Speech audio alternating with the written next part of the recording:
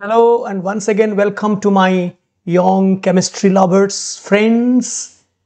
This video, we shall continue to discuss the secret of studying chemical reactions logically.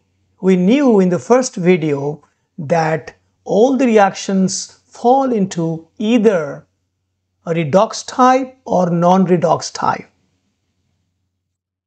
So there are only two types of reactions, and today we shall be taking off the second example. And of course, with some tricks to balance some complicated equations. Now, let's take a redox reaction in which ammonia reacts with chlorine, giving nitrogen gas and ammonium chloride. Ammonium chloride will appear as a dense white fumes. Because it is a solid but volatile, so it will come as a very dense white fumes. So ammonia reacting with chlorine, giving you nitrogen and ammonium chloride. Before we study the logic, how it is a redox reaction, let's try to balance it, giving the arbitrary coefficients x, y, p, q. You can as well give a, b, c, d. So this is what we call the algebraic method, and it is based on the principle of conservation of atom or principle of atom conservation, POAC, because the mass is never destroyed, never created. So also the number of atoms of each element. So let's presume P is equal to 1. Because these are all whole number ratios, simple ratios, we can presume any of these coefficients as 1. Usually, the one having more number of atoms, the difficult molecule is taken as 1 for simplicity of calculation and to avoid fractional values. So you can as well take x is equal to 1 or y is equal to 1.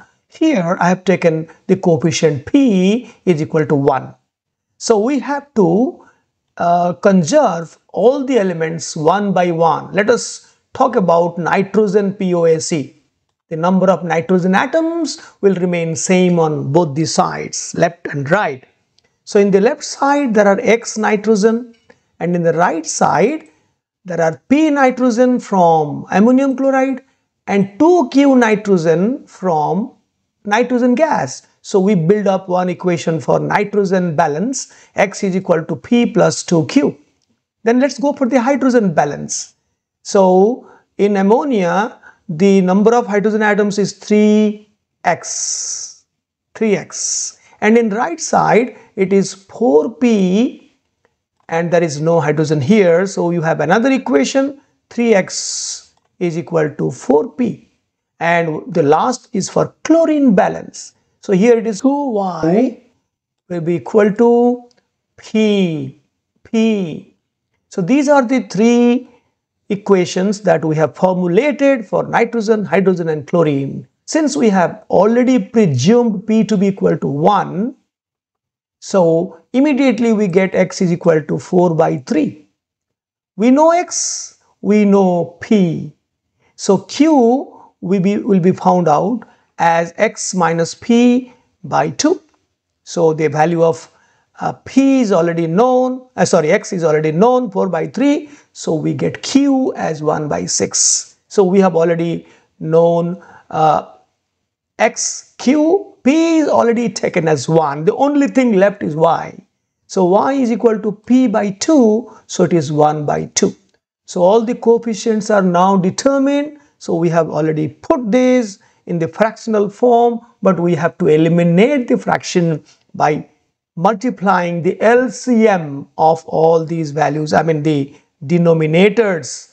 So 6 is multiplied throughout so that it becomes 8, it becomes 3, 6 and 1. 1 is never written.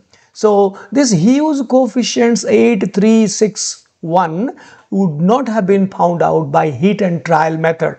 So for beginners, the algebraic method is very cool, but later you will be knowing some other techniques using the oxidation number method. Now, let us know what is the logic. Here, the oxidation number of nitrogen is -3. Hydrogen is +1, so there are 3 hydrogens, so -3. So, the oxidation number of nitrogen is increased from -3 to 0 because this is a neutral nitrogen gas. This is 0.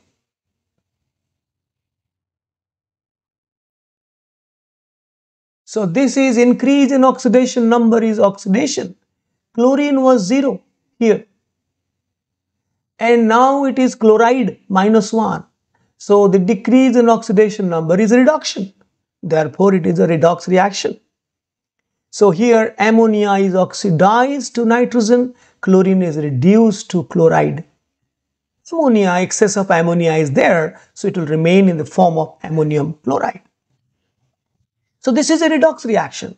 One will be oxidized, the other one will be reduced.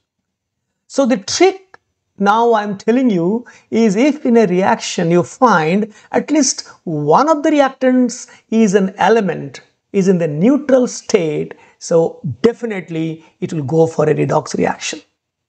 Now let us look to this very interesting experiment that I have borrowed from chemical force. See, this is the liquid ammonia, this is liquid chlorine, they are adding, it is a very vigorous reaction, a lot of heat will be produced, so ammonium chloride will be produced in a very fast rate, and these are the ammonium chloride vapors. And the nitrogen gas is produced there, it is expelling the ammonium chloride very fast, and you are able to see, now see, such a exothermic violent reaction, that is because the nitrogen gas is produced and this reaction expels the ammonium chloride solid at a faster rate. So this is ammonium chloride, and nitrogen is expelling nitrogen along with ammonium chloride is coming out. So this is a very interesting reaction where ammonia, chlorine, they react to produce chloride ion and nitrogen gas, and that chloride ion remains in the form of ammonium chloride as there is excess of ammonia. Now say we go for another non-redox reaction where same ammonia will be used this time but not chlorine. There is no element, it is a compound. So where ammonia reacts with HCl gas, they combine to form ammonium chloride. Right? This is a combination reaction. You can also call is acid-base reaction. You will know in a higher stage that ammonia is a base and HCl, as you know, is an acid. They react to form a salt. So here the oxidation number of any element you find there will be no change at all. Nitrogen is -3 here, nitrogen is also -3 here. If you do not know how to find the oxidation number, you wait for my next video. Just wait for my next video. So here chloride -1, -1, no change in oxidation number. So this is a non-redox reaction. And here there is no evolution of nitrogen gas. So in the previous reaction, nitrogen gas was evolved, and that was responsible to expel ammonium chloride fast. But here we shall see a reaction from NCSSM on line. So I have attributed to them. It's a very interesting reaction where you see how to one of the flasks, boric acid. You see, the air is blown because ammonium chloride cannot come out of its own. There is no nitrogen gas is evolved here. Now it is the professor is blowing air so that here there is you can find here there is this in this conical flask there is ammonia, there is HCl, not chlorine, HCl. They are mixing. You know, this is HCl vapor, this is ammonia, they are mixing here, ammonium chloride is produced, and since he is blowing, then ammonium chloride is forced out because of the blow. So here is it a non-redox reaction. Now coming to the last part, the bottom line that all chemical reactions have a logic. Hundreds of thousands of reactions should not be memorized unintelligently in a foolish manner. Rather, they should be dealt with fun. Thank you. Bye-bye. And if you have not subscribed to my channel, please do so. We have a series of short video lectures which will benefit you if you are a class 9 or 10 student. Bye-bye.